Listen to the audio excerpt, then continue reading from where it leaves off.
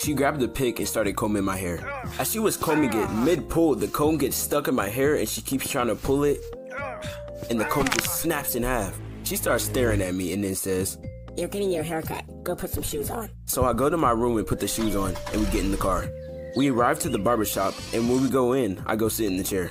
I take my glasses off, and the barber proceeds to cut my hair. So he starts doing his thing, and nothing seems wrong. Occasionally, I would glance at the mirror, but it was too blurry to be able to see the cut since I didn't have my glasses on. But the cut was looking pretty good for what I saw. As the barber was cutting, at times he would step back to look at my lineup. But I noticed, bro did it like 30 times already. At this point, I knew something was off because I looked at him, and bro was squinting hard, and his whole face was covered in sweat. But then he walked away. And he goes to grab another barber. I start to panic immediately. My heart starts pounding, but before I can say anything, he turns off the clippers and hands me the mirror to reveal.